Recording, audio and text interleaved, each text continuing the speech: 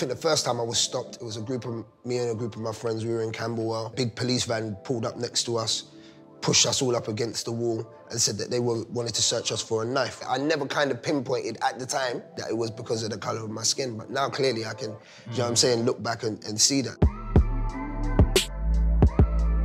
No steps have ever been taken by the Metropolitan Police Force, by other police forces, to actively address the claims that they are institutionally racist. The Macpherson report came out decades ago. So I want to know what they actually have done, and not just hiring black police officers. I used to be a special constable and I used to be a police cadet. I just honestly had this belief that I'm going to crack down on crime and so on and so on. And I think I was quite ignorant at the time. Not having more black faces in white institutions will not necessarily make it a better place because they go around perpetuating the same behaviours that white people do.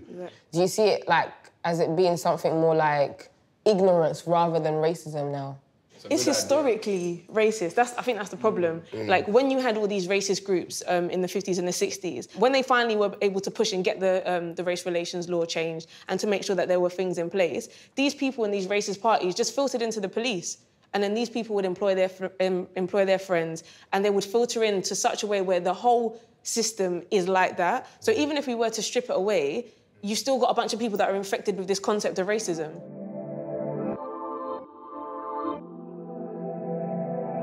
The way I see it, authority, just the media, black males are depicted as violent and aggressive. They're always going to see us as the bad guys.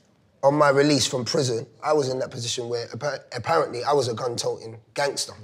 That was the label that I was given by The Sun, by The Mirror, by all these other, you know what I mean, people in the media. It took me going, do you know what? Forget that. Take this opportunity and take this negative situation and make it into something that's as positive as could be. The whole black men being portrayed of negative, I bought it. I bought it. So I accepted it about myself, and it just became reality. The problem is when it's not true, you still get treated as such. So even with Stephen Lawrence, he was not like that. It was a white family, and it was the opposite way around, where a group of black boys stabbed a white guy at a bus stop. If it was in Chelsea, it would have been everywhere. The guy would have been caught before it hit midnight. It's a covert form of showing that you're not good enough because you're black.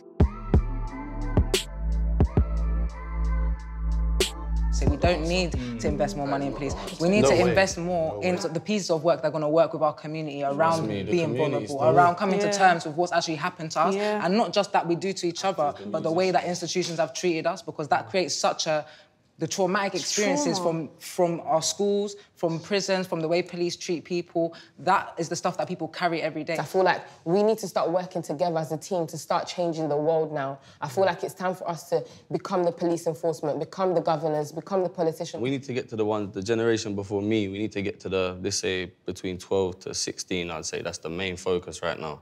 Because them lot, they're still learning. They're still picking up our little traits, innit? They're picking up what we do. As parents and as people that are guiding the younger generation, we need to instill in them that you may experience something like this. That does not mean that's you. And I'm a father of 8. What I'm trying to install in them is that it's down to them. Like, I don't want them to waste their time waiting for the police to be nice to them or whatever. What I want to do is install in them or teach them how you're going to navigate that. As much as we can't go, you know, this is not a black problem. Do you know what I'm saying? It's for everyone to be dealing with and contributing. But I think it's going to start with us, though.